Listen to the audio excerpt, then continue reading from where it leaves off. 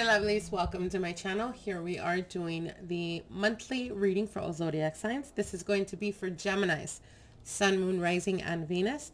Let's get right into your reading, Gemini. Let's see what Spirit has for you guys for this month of March 2020. All right, Gemini. Ooh.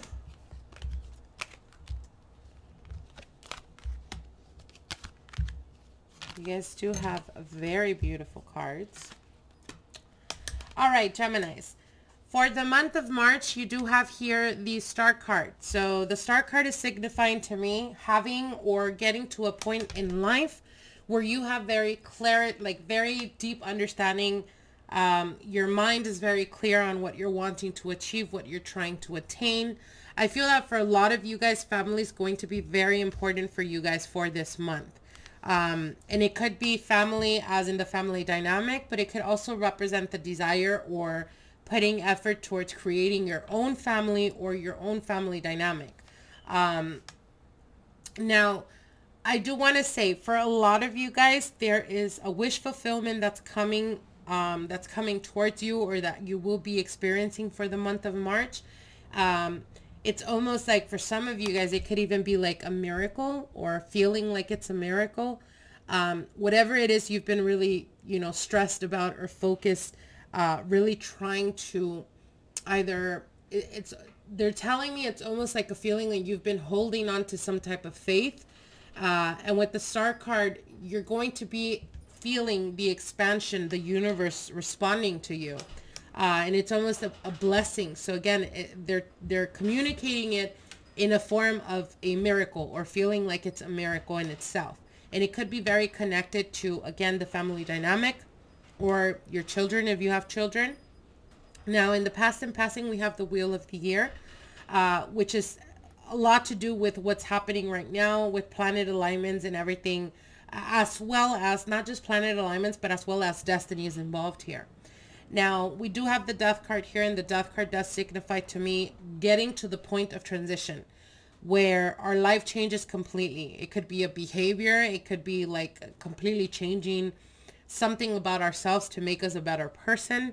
You do have the Five of Pentacles, and this is what's on your mind. So I feel that for a lot of you guys, it could have been like the worry of not having enough, or the worry of not being able to feel that you're financially stable. This is something you need to shed, Gemini, or you need to let go of this type of fear. So when I say that is a lot of the times when we come from situations based on our childhood, what we experience, usually when we have lack of, we grow up feeling like when I have my kids, or when you do have your kids, you tend to overdo, you overspoil, you go above and beyond. And the reason for that is because you don't want them to experience or feel whatever it is that you felt or you experienced yourself as a child. But overdoing that sometimes becomes an issue as well, because then we have kids that grow up feeling entitled, feel like, whatever it is that you do for them, it's almost like you have to, instead of like truly understanding that there is hard work and determination behind making money. You know what I mean? So what they're saying here is that in regards to that, you may be experiencing, or you may experience in the month of March, almost like people are expecting things from you and like they're entitled. And it doesn't necessarily have to be children. This could be your sisters, your brothers, your nephews, your relatives, your mother, your father type of energy. So what they're telling you here is that although sometimes the moment you're not able to do something for someone, they kind of hold that against you, or there's some type of anger, or they critique you, or they judge you, or they, call you ungrateful, whatever the situation is. What Spirit is telling you is do not hesitate. Do not hesitate to put yourself and your needs first. So if they come to you, if you experience in the month of March, like people are coming to you asking for favors, don't be scared and don't fear to tell them, I can't. not because of anything other than you got to make sure that you're good yourself.